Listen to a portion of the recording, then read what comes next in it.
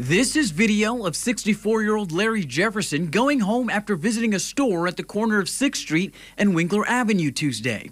Just moments after he started crossing the street, he was hit by a car. Witnesses say that a black car has struck my uncle and kept on going. His niece Nicole says it was a call she never expected to get.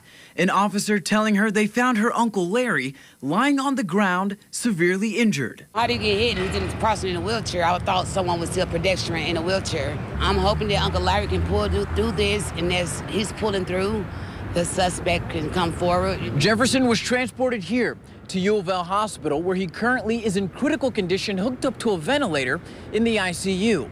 It's a situation one city leader says is alarming, but not surprising. Walk sign is out across. Dirk Gowen is the Metro Public Works Transportation Division Manager. He's been tracking pedestrian-involved vehicle crashes since 2006. During 2020, we had fewer drivers on the road. With fewer drivers, that means we have our speeds go up. Which is what he says led to 2020 becoming a record-breaking year, with 29 people being hit and killed by a car. So far this year, there have already been 13 people hit and killed. Really falls back on the motorist. We have lots of distracted driving. The other thing is our vehicles are getting bigger. We got more SUVs on the road. We've got more trucks on the road. He says the city is working on fixing the issue with its street right-sizing program. The initiative is turning 4-lane streets into 2-lane streets with a center turning lane.